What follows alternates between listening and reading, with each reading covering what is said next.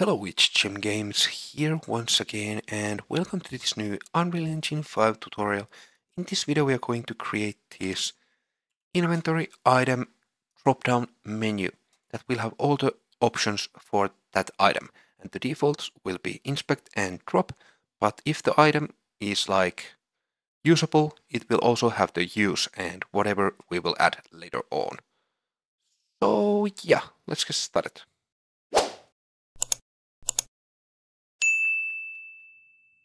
So, on the last episode, we created these item actions enum.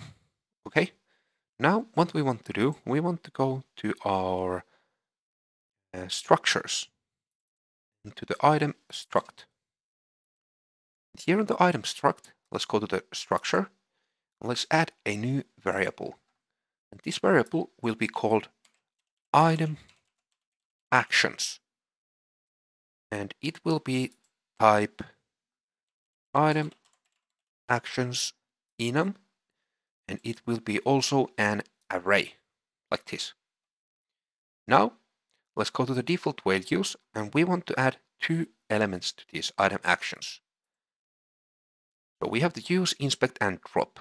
We want to add the inspect. We want to be able to inspect every item as default.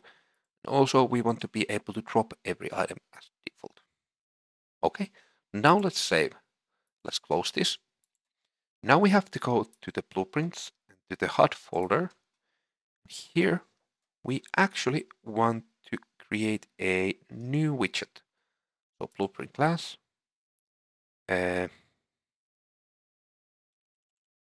user widget, select, and let's call this W. Oh, it's saved and okay. W inventory, slot drop down, like that. Let's open it. Now what we want to do here, let's just add first a canvas panel like always. Now let's change this screen size to custom, and let's set it to 120 by 160. Okay. Now here to the canvas panel, we want to add a vertical box. Let's move it here. Now let's set this position to 0, 0, and size 120 by 160. Like that. And also let's make it size to content. Now let's change the set order to be like 5. So it's over everything else. Actually, I'm not sure if we have changed some of the widgets already to this. Let's set this to 6 just to be sure. Okay, the next thing that we want to do, we want to actually make this as variable, I think. Yes, we actually have to make it as variable. So let's also rename it just to be vertical box, so it looks a little bit better. Now let's go to the graph. Let's delete everything else than the event construct. Let's move it to the starting position. I always like to start from this, where the lines cross here. Now what we want to do is we want to create a variable, and this variable will be called W inventory slot reference. Now we want to set this variable type to W inventory slot object reference. We want to make it instance editable and expose on spawn. Now when we compile and we get it to here, we can get access to the slots variables that we will set when we create this dropdown. So let's get from this and let's get a get item details, this one, and let's split it. Okay, and now we want to get this item details, item actions, and we want to get the length of it. I never can write the length first time correctly. But yeah, so now if the length is like 2, so we have the inspect and prop, we want to subtract 1 from this. And why is that? It's because we want to get a for loop, not for each loop, for loop. We can actually, let's make this as our favorite, and also this for each loop, because we will be using these a lot later on. For loop. Let's connect the events construct to the for loop. So why did we -1 from the length? Because we want to connect this to the last index. And if this starts from 0, the last index will be 1, because it will go through 0 and 1. So 1 and 2 basically. Okay? Because if we have 2 of those and coding starts from 0, this will make it correct. Now, what we want to do next is we also want to get from these item actions, and we want to get a copy. Let's get it to around here, and let's add a reroute to here. So now we want to get this index from here. So we're getting on the 0, we're getting the first one, and on the first one, we're getting the second one. That will be the last in the case if we have 2 of them. Now, what we have to do is we have to get the W inventory slot reference again here. Now let's right click and create widget loop body like this. And now we actually have to create the widget. So let's compile and let's save all. This error doesn't mean anything, we just haven't selected the class. So let's move this next to the third person map. Let's go to here. Now let's create yet another widget. So blueprint class, user widget. This will be called W inventory slot drop down button. I'm not very good with the names, as you can see, so I will most likely just type it like, name it to whatever it does, basically. So it's the easiest way to find it for me. So let's open the W inventory slot drop-down button.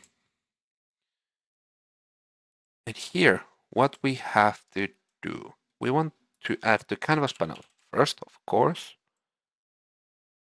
Then to the canvas, we want to add a size box. Let's set the size screen size to 120 by 40. Now let's also move the size box here. Let's set the position X to 0, Y to 0, size X to 120, and Y to 40. Now width override and height override 120, 40, so it's always this size. Now under this size box we want to add a button like this. And why does this want to add the 0 to there? Let's just call it button, it's better. Okay, and let's make sure that this is a variable. Now what we want to do is we want to open the normal style. We want to change this raw as to image. And now let's set this color to, I think it should be, I will have to check from my other project. Yeah, I will set it to 0.025. I think that's pretty good. You can obviously set it to whatever you want. Now let's close the normal style. Let's copy, let's paste it to the hovered, pressed, and also to the disabled. Now let's open the hovered and let's change the tint to a little bit lighter. So 0.05. Like that. Now on the pressed, let's set it to 0.1, or is that too light? I think that's pretty good. Okay. And now, what else we want to do here is we want to add a text slot. So let's move the text here. And first, let's change the font size to like 14. I think that's pretty good. Let's align it to the middle on the horizontal axis and also on the vertical axis. Now let's set the text to like use so we can see how it looks. And I don't actually want this typeface to be bold. I want it to be this one that I can yet pronounce. Regular. I cannot pronounce that. And also the justification to the middle, like that. Now we want to make this text also as a variable. Let's call it text. Let's compile. Let's save all, and let's go to the graph. And here on the graph, we can also delete everything else than the construct, and let's move it to the correct starting position for us. Now, let's create a variable here. Let's call it w inventory slot ref, and also it will be w inventory slot object reference instance enable and expose on spawn. And also, let's add a variable here, another variable I mean, and this will be called button action, and it will be type item action enum. And let's actually move it up over the slot inventory slot ref.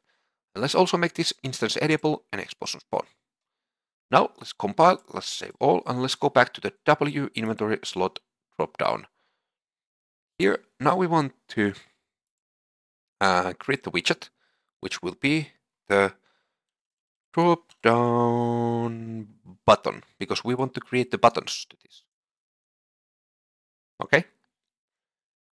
Now we want to connect this W inventory slot ref to here, so we will pass the reference, and also this to here. Okay. Now when we compile, it will fix the error. After that, we want to get our vertical box here,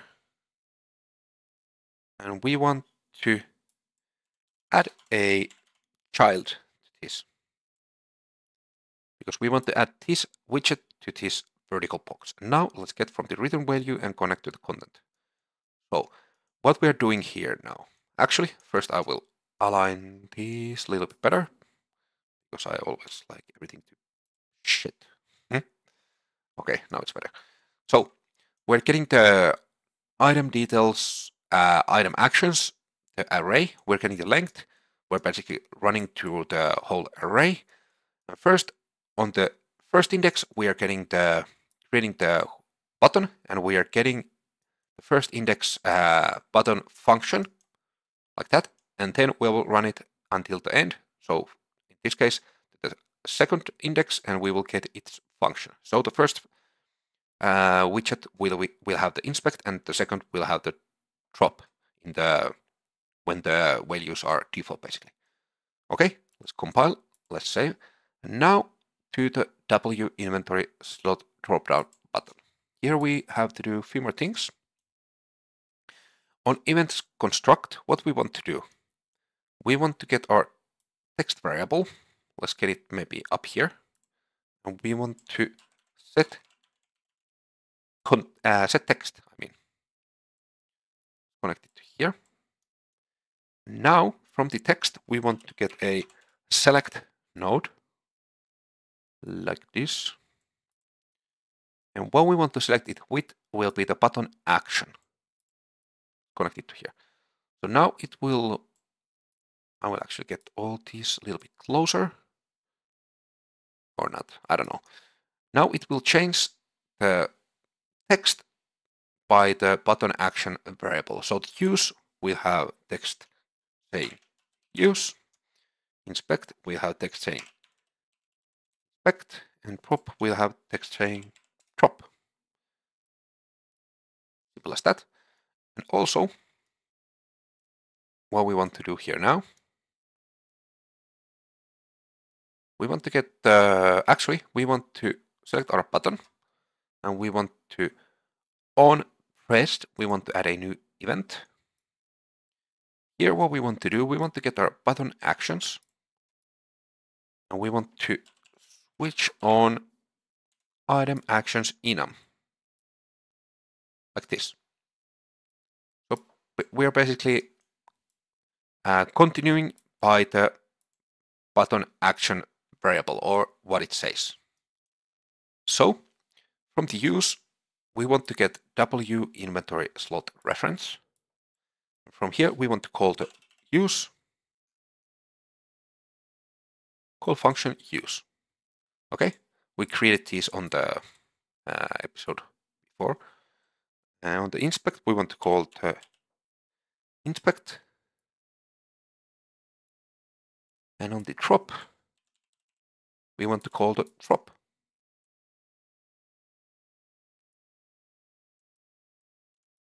Like that. So we're basically calling the correct function. And yeah, let's compile and let's save all.